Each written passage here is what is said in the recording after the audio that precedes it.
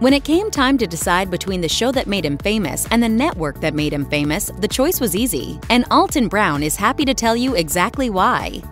The Food Network dominates the cooking television sector, focusing on delicious recipes, charming personalities, and tastes that inspire us to create good food. One of their most popular shows was Iron Chef America, a recreation of the original Japanese cooking competition made for television in the United States. The series ran for years, with Alton Brown serving as a knowledgeable, charming host, but fans speculate that Food Network deprioritized the series toward the end of its on-air life. One fan theory on YouTube postulates that the network began honing in on fun, less serious competitions, such as guys' grocery games, and moving focus away from shows like Iron Chef. Whatever the reasoning, one thing is fact. In 2022, Alton Brown left the Food Network after 2 decades to headline a new Iron Chef series on Netflix. In an interview with Entertainment Weekly, Brown said of his departure, "I don't really think of myself as having left a place as much as I simply crossed the street to join one of my first loves." When it came down to it, Brown's choice to leave his parent network for Netflix was apparently an easy one. He told Entertainment Weekly, "I had 20 pretty spectacular years at Food Network, but to be honest, if Netflix had taken a shot at Iron Chef without me, that would have broken my heart. So I had to follow that franchise, which has been such a big part of my life and a really big part of my career. And as it evolves into something new and spectacular, I just had to be a part of it."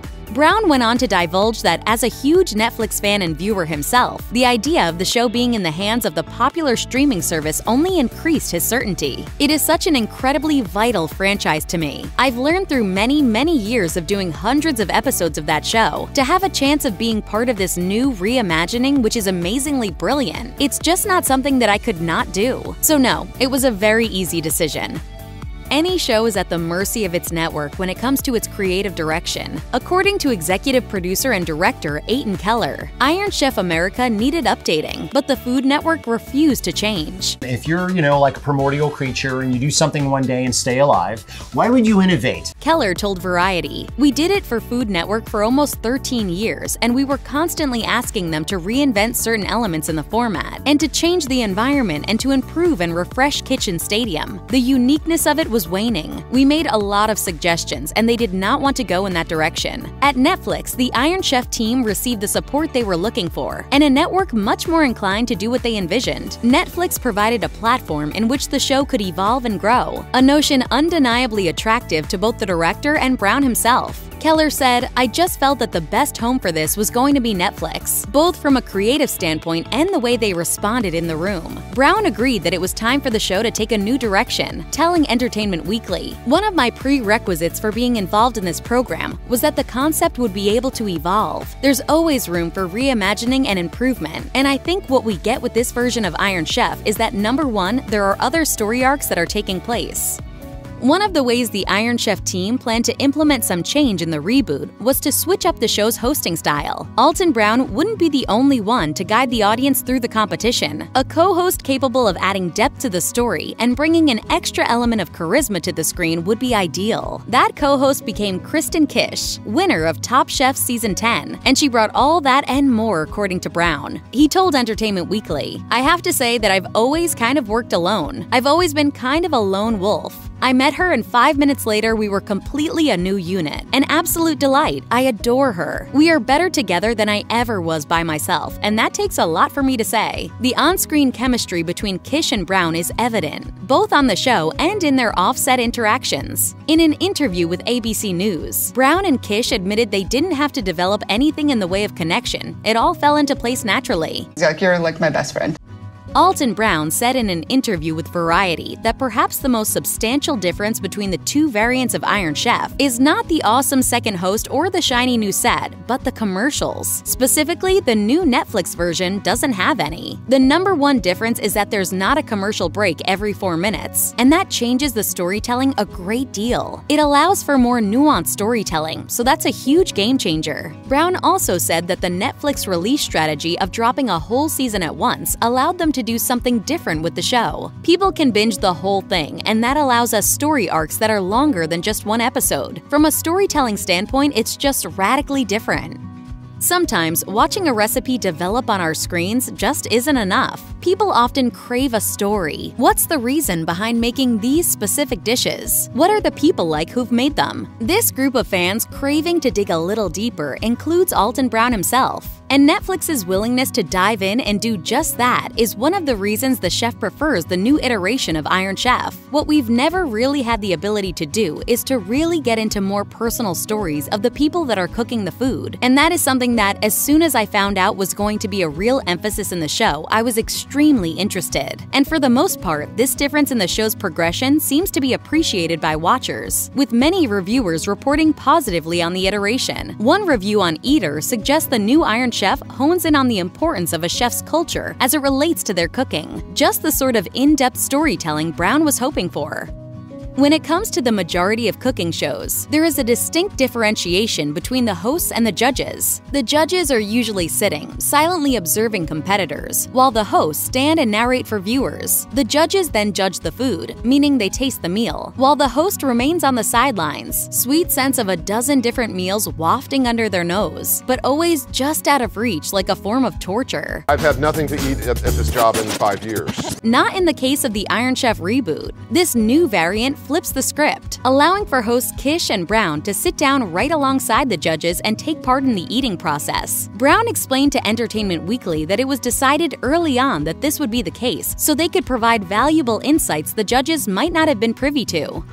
A set can truly make or break the entire filming experience. Though the finished recorded product may appear squeaky clean for viewers at home on their couches, there are often instances in which actors feel cramped or stifled by inadequate space or lighting during filming. Some sets are better than others, and according to Alton Brown, when it comes to the 2 studios used to tape the Iron Chef variations, the Netflix studio is far superior to the Food Network studio. In his exclusive interview with Entertainment Weekly, Brown describes how filming Iron Chef America at Food Network included a relatively small kitchen, as well as subpar lighting. In his conversation with ABC News, he also spoke to the superiority of the Netflix setup, referring to it as bigger, better, and more technologically advanced. He insisted, "The set in general has become part of the storytelling in a way that it couldn't before. Iron Chef has a home as big as it is." When faced with a potentially difficult decision, there's no better feeling than realizing you made the right one for you. And it seems that Alton Brown, who declares the Netflix version of Iron Chef his favorite take that's ever been done, is experiencing that wonderful validation. He gushed to Variety, "I like the new show. It's my favorite iteration. I feel that Kristen and I make a really good team. And I think that Netflix is the perfect home to see where this show can really go over time. So yes, my vote is for more." He concludes that the greater budget, a set that gives off a feeling of grandeur worthy of Iron Chef, and the double host stylization are all factors in his preference for this newer version. Plus, a few other behind-the-scenes perks don't hurt either. "And my trailer is bigger, much better than my dressing room was at Food Network." Judging by Brown's discussions with the press, it doesn't seem like he's missing his old job too much.